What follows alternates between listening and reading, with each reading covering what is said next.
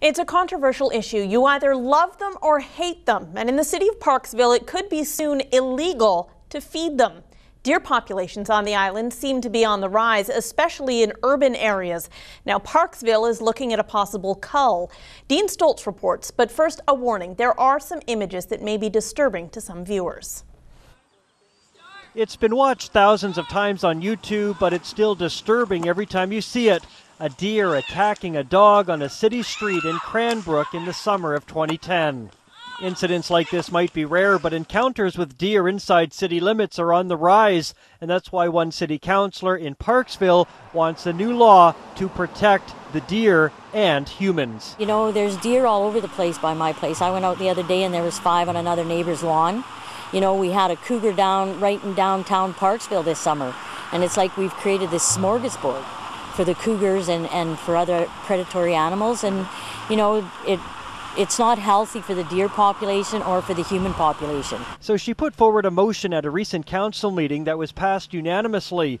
It has city staff now looking at a new bylaw that could prohibit feeding deer inside city limits, as well as a possible deer cull. People really like deer, like it's a real hot topic.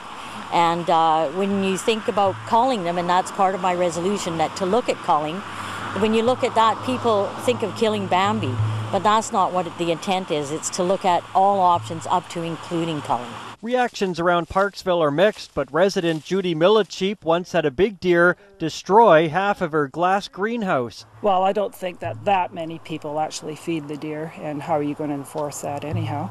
And yeah, I think a cull, if it's done humanely, I think that's okay in areas where there are an abundance of deer. I was a little bit surprised to hear that they wanted to cull them. I don't believe that that's appropriate. I approve of the no feeding of the deer. Definitely. I think there's enough for them to eat, you know. Other communities have wrestled with the same issue. In fact, a cull has now been approved in Cranbrook. In Comox, where deer are also plentiful, people seem to be a little more accepting.